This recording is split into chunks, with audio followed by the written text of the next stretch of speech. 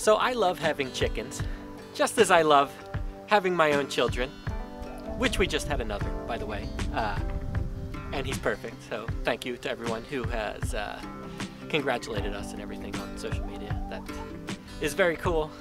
So anyway, I love having chickens, but that doesn't mean I haven't made some mistakes along the way while raising them. And in fact, as they grew from little pullets up to full-grown laying hens, they became a bit more high maintenance, and I made some mistakes along the way, and I learned from those mistakes. So in this video, I want to talk about 3 big issues that I had raising my chickens, and I'll talk about how I solved those problems. And also, later in this video, I'm going to be talking about one of the best things you could do for your chickens, which is to spoil them with some delicious and nutritious treats. Who wants some treats? Who wants some? Hey, hey? Hey, hey? They're all like hey, hey, basically. These black soldier fly larvae from Grubterra, which I will talk about later in this video, so stick around for that and a special discount code for all of my viewers if you wish to purchase this. So now, let's get into the 3 big mistakes that I made raising chickens. Let's go. So all of our issues that we had with our laying birds didn't actually start until we added a new flock of birds to our coop. So our story is we got our first 6 chicks, Rhode Island Red laying birds in September of 2020. So those were our first 6 birds, and they just had a little portion. The coop wasn't as big as it is now. We expanded it. I'll get into that later. But so it was just those 6. They started in a brooder, grew up all together, and then they came out to our coop. And I have some old footage of that I'll throw in to show how things changed throughout this past year. So I actually was thinking about that the other day, is that I'm actually an experienced chicken tender now, because it's been over a year since I've had chickens, which is kind of cool. I didn't even realize that.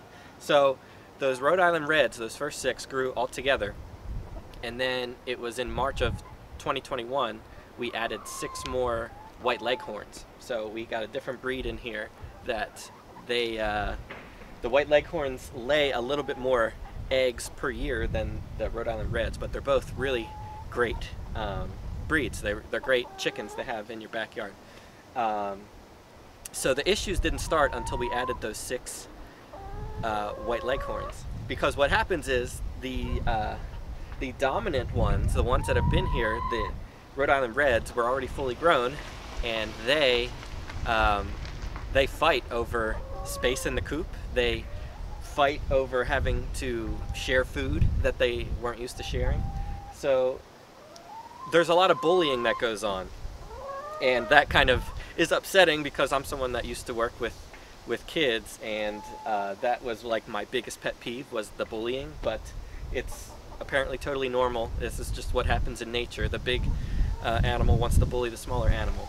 So we had to deal with that, but the best way that we had to deal with that was building our chicken tractor. So what I had to do was build the chicken tractor so I could separate the young white leghorns from the big Rhode Island Reds, and what that did was enable them to eat their food without the big birds eating all of their food, so that they could, we want the white leghorns to grow and get as big as the Rhode Island Reds. So we noticed that we didn't do that soon enough, and the white leghorns they're already they're a smaller bird, they're a smaller breed, so they're good for like confined coops like we have. We can't really free range here, so I think, if you're someone that wants to start a small flock in your backyard, that the white leghorn is a great one to use, because they're comfortable in a small space. They're smaller birds, so they'll fit in a small coop at night, and yeah, they've been great. and they've been our best layer. Um, so yeah, bullying, and the bullying was tough, but keeping them separated with the chicken tractor until they were big enough to, you know, kind of take care of themselves was a really big help um, in helping them get big enough and healthy. And then there was still bullying when we moved them back in after they spent a few weeks, maybe a month in the tractor, but that went away after a few weeks, and now they're very comfortable with each other.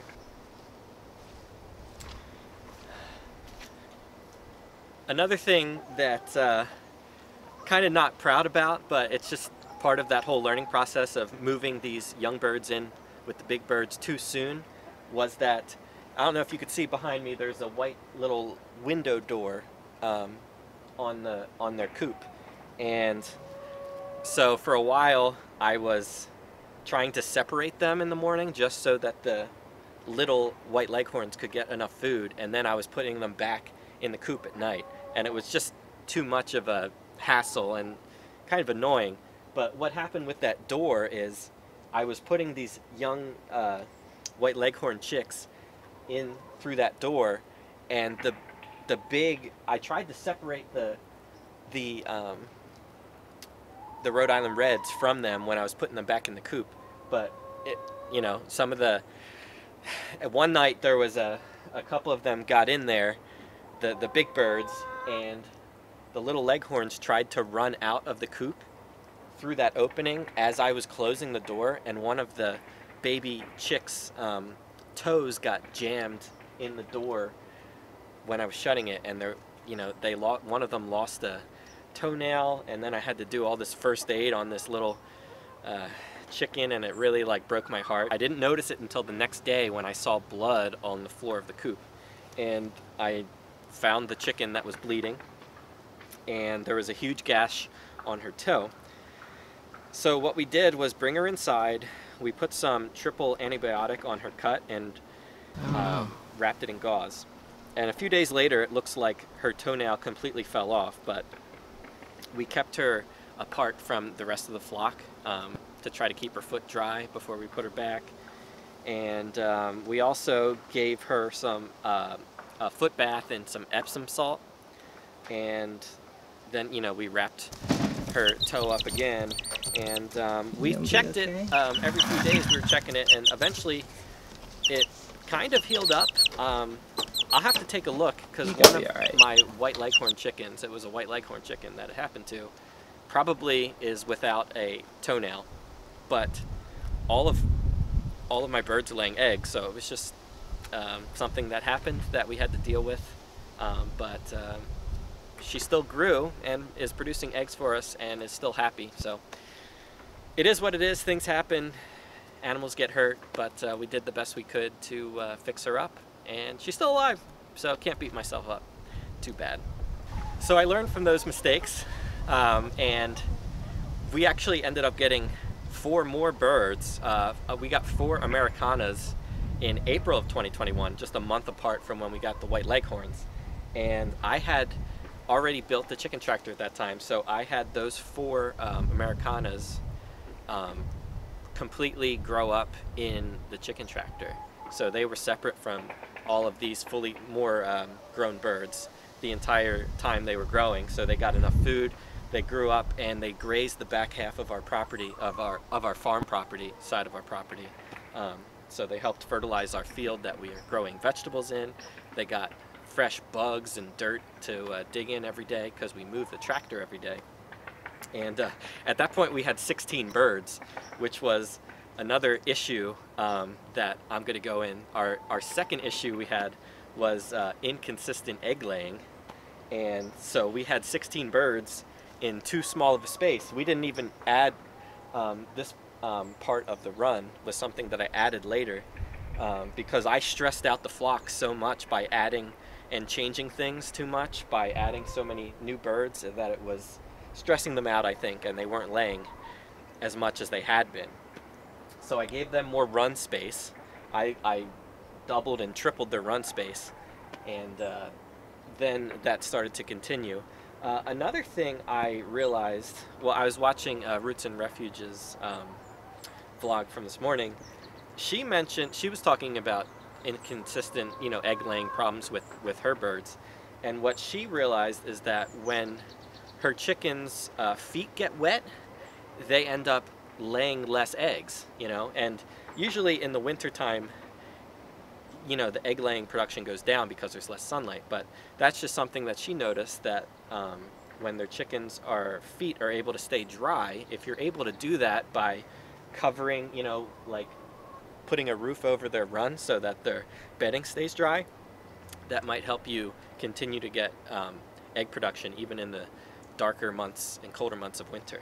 So that's something else to consider if you have inconsistent egg laying problems in your own flock. Another thing we also did to help with the lack of egg laying, the inconsistent egg laying, was I made a change in their feed, thinking that maybe that played some part because I had given them the same feed, you know, the entire time up until they stopped laying. So I changed their feed, and I made a couple videos about doing making your own chicken feed that I'll link above if you haven't seen those. But that also helped, changing the feed and putting a few different ingredients in there. I added in like wheat berries and peas, and I think that really helped, just giving them different grains in their diet. So that's something else to consider if you're also having issues with your chickens laying eggs. Another thing that I did, like I said earlier, we all of a sudden had 16 birds, and you know, we started with 6. So like, there's a thing called chicken math where, you know, you say you're only going to get a few birds and you end up getting way more than that. Chicken math is real. And then from 6 to 16, it was way too much, even with our space expanded, the run space expanded. So we ended up giving a bunch of the birds away. Actually 6 of them we gave away.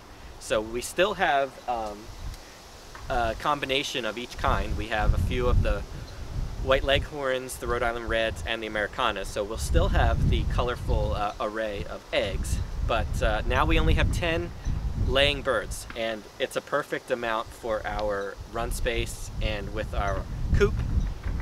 So that's another thing that we did to eliminate the egg laying inconsistencies, and they've still been laying eggs. We're in the middle of November now, and we're still getting, from our 10 birds, we're getting 3 to 4 eggs a day right now. That might change as it gets darker and colder, but it's still pretty cool, you know, even though the days are getting shorter and colder, to still come out to fresh eggs every morning. Alright, so I think there's been enough talk about my mistakes that I've made as a chicken tender, but here is something that you can do right for your chickens, and that is feed them some delicious black soldier fly larvae from Grubterra. So I'm flattered that Grubterra reached out and asked me to speak about their product and review their product, and it was a no-brainer because I've already been following their company for a while on Instagram, and I knew about their values. Alright, so what Grubterra is doing differently than other companies is they are making their soldier fly larvae using food waste that would typically go into landfills, and they're upcycling that food waste and turning it into grubs and treats for your chickens. Grubterra works on reducing waste that enters landfills by upcycling food waste from local restaurants and supermarkets. This reduces the output of methane gas from landfills, which is 10 times more potent than CO2 gas. So with every 1 pound of larvae sold, they are upcycling 20 pounds of food waste, and that's really cool. So if you support what they're doing, you can vote with your wallet for a better future for the planet. Now you can find other brands of soldier fly larva treats for your birds at the local feed store or Tractor Supply, but what sets this company apart from those big box stores is they are a small business. Grubterra's black soldier fly larvae are packed with vital nutrients that are a natural staple in chickens' diets. With extra calcium, their larva helps chickens lay stronger, healthier eggs and help with feather growth when molting. I like giving my birds these because they are unable to free range here, so we could still give them access to bugs they would otherwise find free ranging, but so that they're not missing out on certain things in their diet. And the best part about these treats is that they're totally natural, never processed, with no preservatives. So maybe I should stop talking so much and give these birds a taste of this delicious black soldier fly larva. Let's see what they think.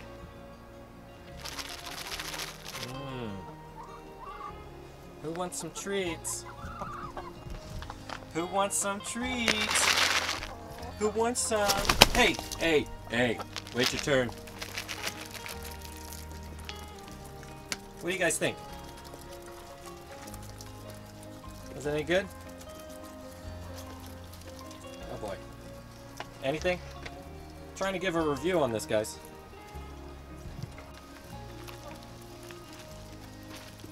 What do you think? Is it good? Oh my goodness. Okay. Don't hurt each other, guys.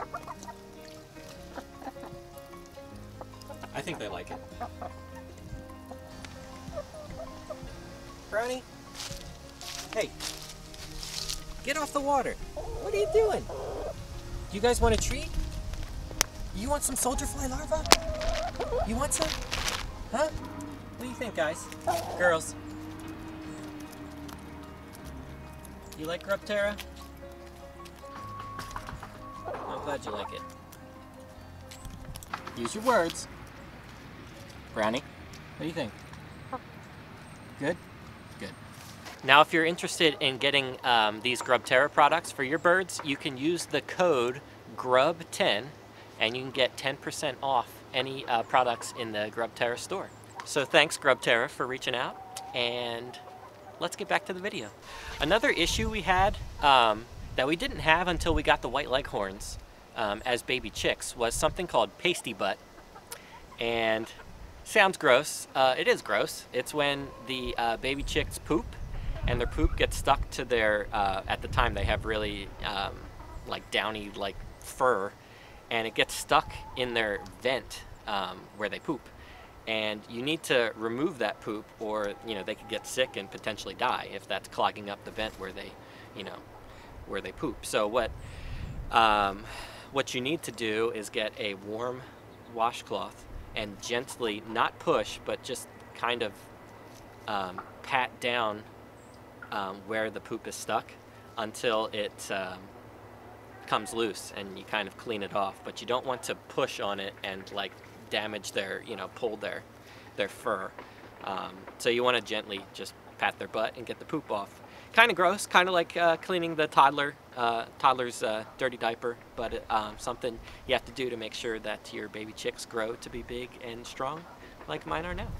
Okay, so the last issue that I had raising my chickens, and basically all of these issues go back to my first problem I had, which was moving the small baby chicks in with the older chicks. That was the issue with all of these other issues I had. But this last issue was the younger chickens pooping in the nesting box in the coop. You guys better not be in the nesting box. The very Get out, easiest solution I found was to find a small piece of plywood and just block the entry to the nesting box at night. I was only doing that at night because what I found was that the young birds were going into the nesting box to sleep and cuddle together, and they were pooping in there while they were sleeping. So I was eliminating them the ability to do that by just putting a piece of plywood in to block the opening so they couldn't do that. And in the morning I was removing that piece of wood so that the actual birds that were actually laying could get in there to lay their eggs. I did still have some issues with that with the new Americanas, because they were the youngest of all my birds, and they started pooping in the nesting box in the middle of the day. So what I did was I just grabbed them from the nesting box and I put them in the chicken tractor, kind of like, I don't want to think of it as like a prison sentence, because them being out on the field in the tractor with access to bugs and grass isn't really a prison sentence, but I just wanted them to know not to do that. So I want them to remember, if they go in there and poop in there, they're going by themselves in the tractor, and they don't want to be by themselves in the tractor. They want to be with the rest of the flock. So hopefully they learned their lesson, because it didn't seem to happen again after that. But also they all started laying eventually, and that wasn't a problem anymore, because once they start laying, they don't poop in the nesting box, where the eggs are. They just naturally know not to do that. So yeah, those were all of the biggest issues that I've had raising my chickens. And that's going to wrap up this video. If you found any of this information helpful, give this video a like, and please subscribe to our channel.